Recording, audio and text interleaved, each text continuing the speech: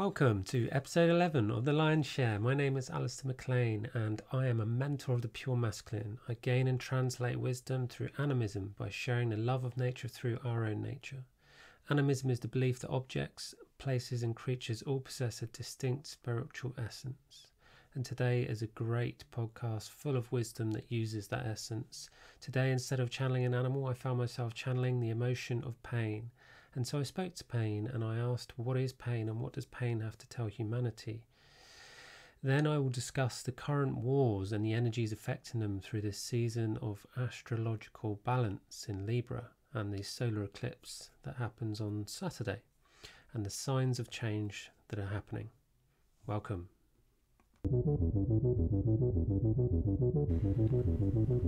The Lion's Share, straight from the heart. Welcome. The current energies of my journey, especially in this season of Libra, have been showing me the injustice in the world and the rage and anger that comes with that fire that burns inside, the fire that purifies during these dark times of war and abuse. And recently I have been feeling the collective world continuing to make choices for the old way of war and injustice, because it makes them feel comfortable, because they don't want to change. They don't want to see a different tomorrow. They want to know the world works the same way it did yesterday. And then I turn on the news and there's another war. I felt even more anger and more rage. I was disgusted and I didn't know what to do, so I just channeled what came through. I shared something about this online recently and somebody said, why don't you just feel compassion? Well, compassion is powerful, I don't deny it, and I already feel compassion. But it is not the solution to healing the energy of injustice in the body. For what we all feel inside and how we react to that energy in our lives and the lives of others is what counts the most. Often these suggestions come from the brain rather than the heart, for compassion cannot be felt until the rage of injustice has been felt and cleared from the system.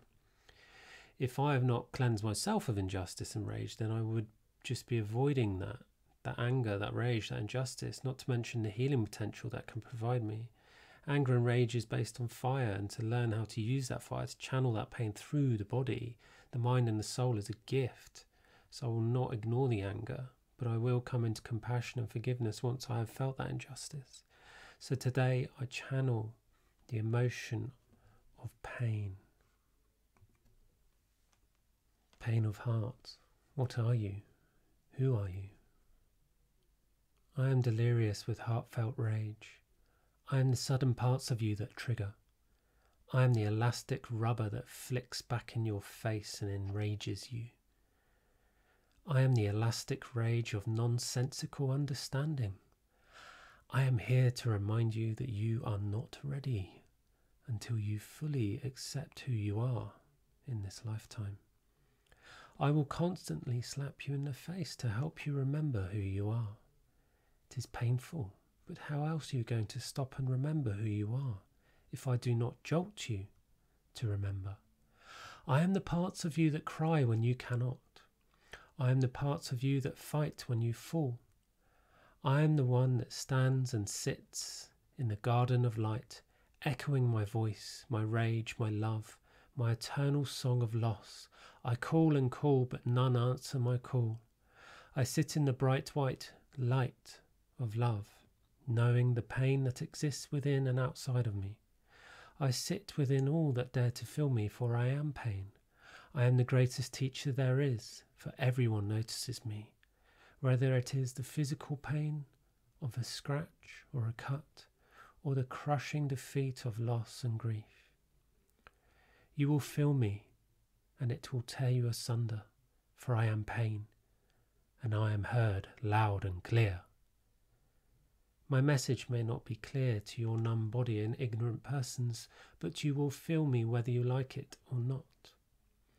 You will all feel me, for I am the pain of your suffering, the pain of your love not being received. I am the pain of your loss and rage. I am the pain of your ignorance. It is only in acknowledging me, speaking with me and learning from me that you will ever overcome me, for I am the co-worker, a co-worker of life and death.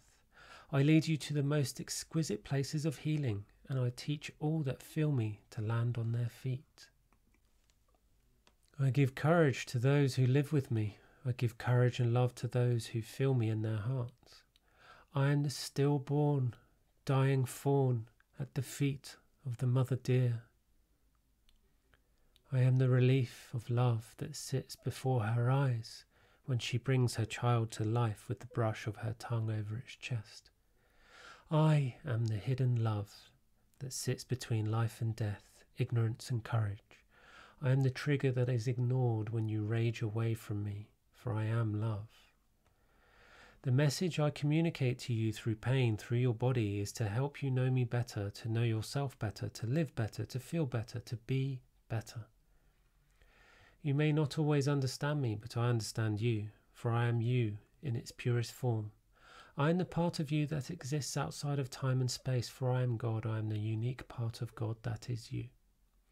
I stand between you and the everlasting, the ever-knowing. I use my pain, my discomfort to message you, to let you know you are not following my instructions.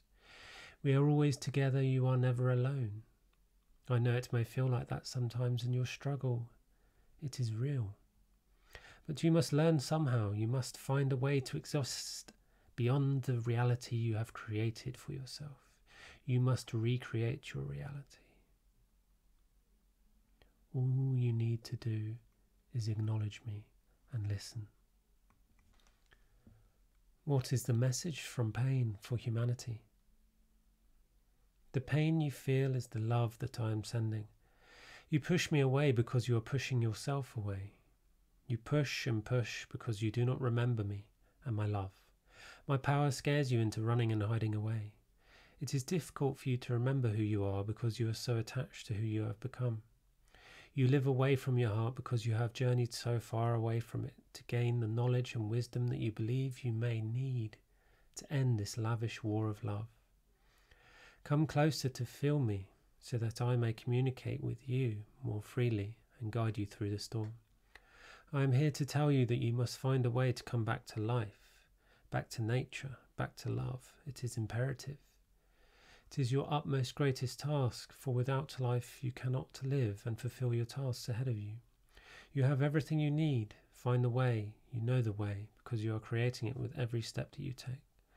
The steps that you take towards love are great, and even though the steps you take are sometimes difficult and painful, you are doing it. And that in itself is far more gracious an act than any could ever wish to perceive. Why are we so hard on ourselves? Each of you has fought many battles and won. You have fought many battles and lost. But it was in battle that you made your greatest triumphs and your greatest losses. You focus on the losses because the pain of those losses is the greatest lesson to remember. How can we know our pain if we do not know? You only know through thinking you know. You must open your mind and body to feel more deeply. It is within your blood to feel beyond your imagining. It is within me, within you and your body to connect with all of creation. You are capable of incredible things, but you shy away from your responsibilities due to the lack of care you bring yourself. You suffer because you feel the need to suffer, for what is life without pain? You have known pain to be love, and so you seek pain to feel love. This is the problem you are currently facing. You are being given opportunities to feel joy, to choose for joy and love, but you are still learning to feel in the right direction, to feel upwards, into joy, gratitude and love, instead of feeling down into anger, depression and guilt. It will take time to change this way of feeling in everybody's body, in everybody's thinking. But you can speed this up by coming more into your body, by coming more into life. Why is there so much pain and resistance in our bodies? There is pain in your body as a reminder to take care of it.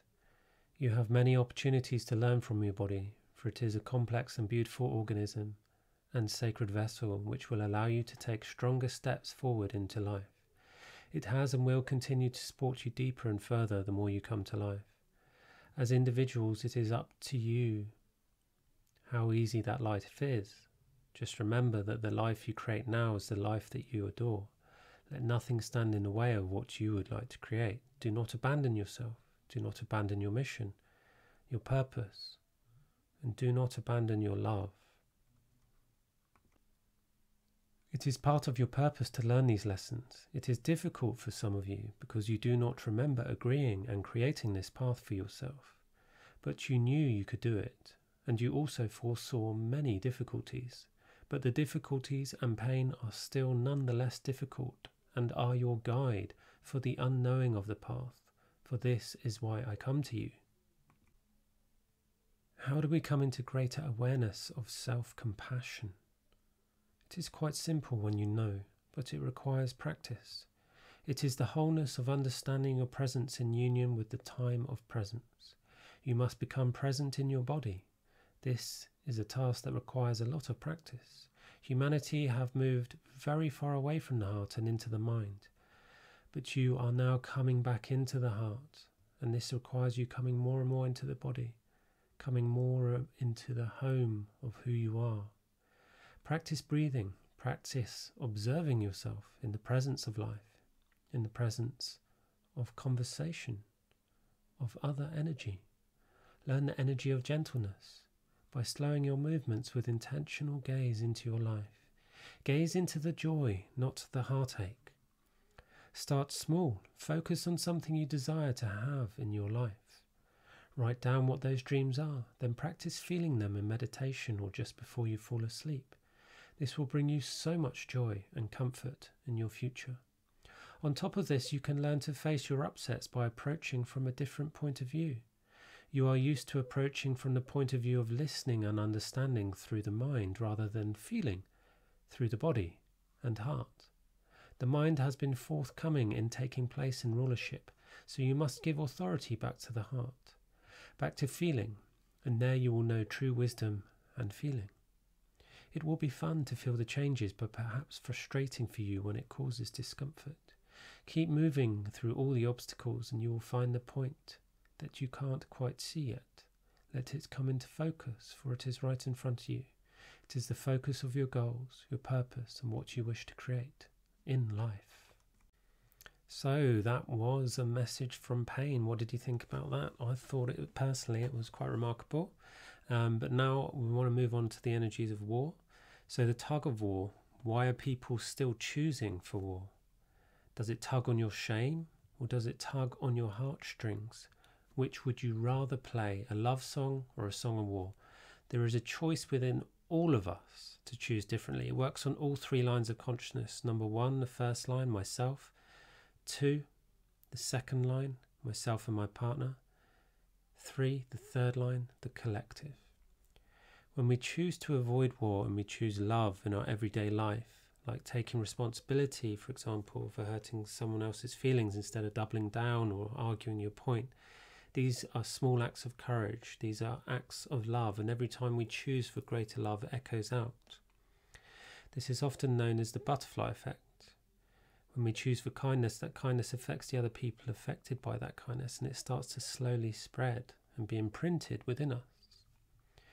Now we are in the eclipse energy, the eclipse and the season of Libra, which is about injustice, justice, balance and imbalance. But it is also about the energies of peace, of meeting in the middle. We are all responsible for the wars on this planet, but responsibility does not mean blame.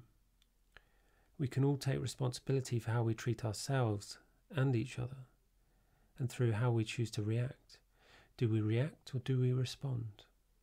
If we continue to take a side, we perpetuate the order of separation. We perpetuate war. And when we perpetuate war, we perpetuate imbalance, so that we can never meet in peace. We can never meet in the middle, in the center of justice, the scales of Libra. The new current war is a conflict of ages that has been passed down to the next generation, taking choice away from those who had not previously suffered and arming them with suffering. This is the never-ending pain of war, and it happens everywhere. It just doesn't get the media coverage. When the wounded or the betrayed does not forgive, he does not move on or choose for peace. and one side chooses again for war, it is because of the pain of the father, the mother, the sister, the brother, the friend, and so on. It is a perpetuating circle of war that starts right at home. And as per my previous podcast on the frog medicine, the home is also a representation of the heart and how we choose to learn from the heart. This is how the 3 lines of consciousness happen. It happens in the 3, so it happens in the 1, and vice versa. What happens in the family happens to the individual, and outwards it goes, affecting everyone around the world. If we all come to an agreement to end the war between each other in every possible way, in our work, in our relationships, in our families, and in ourselves, through forgiveness, through feeling, then we can truly end the war that has taken this world for millennia. Thank you for listening.